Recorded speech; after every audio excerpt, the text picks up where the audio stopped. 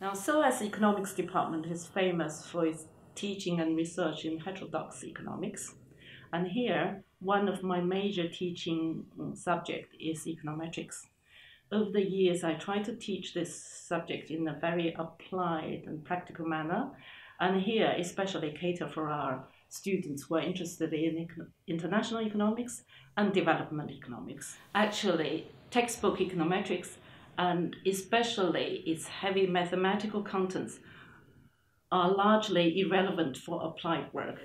And today I'm going to show this argument with a couple of slides. Now, what I think that textbook econometrics is suffer from a serious methodological flaws, and I'm going to borrow Stevenson's a diagram from his paper, Mathematics, Governance, or Handmaids, for this argument.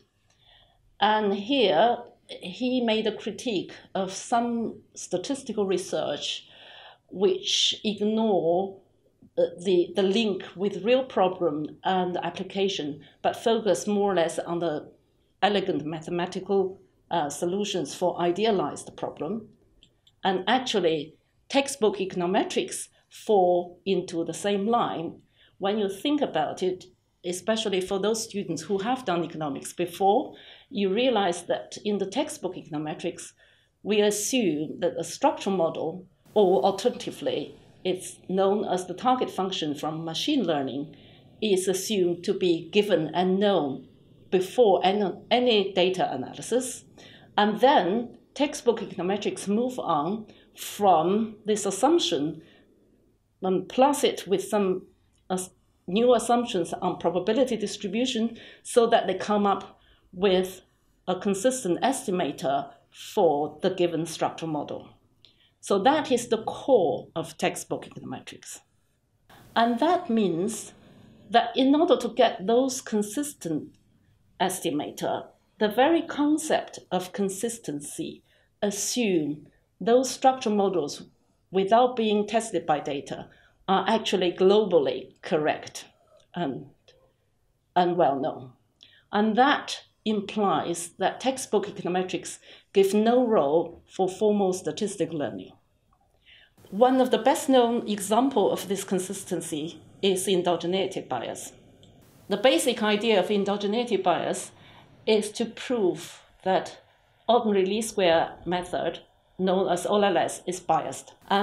It's not a consistent estimator for the assumed structural model, be the reason as simultaneity or selection bias or omitted variable bias, but the end result is OLS is biased. And therefore, the proof is very nicely clean. But a strange thing is that all these proofs are actually independent of data analysis. It's all done by algebraic proof or analytical proofs independent of any data experiments. The reason that they can do these proofs is because the bias is proved not within the sample, but out of sample. And therefore, the bias is proved on the out of sample model predictive errors. Now, what are these model predictive errors in practice? Actually, you can find a very simple analysis of these errors from machine learning textbooks. Basically, the out-sample errors can be decomposed into two components. One is model bias, and the other is estimation error.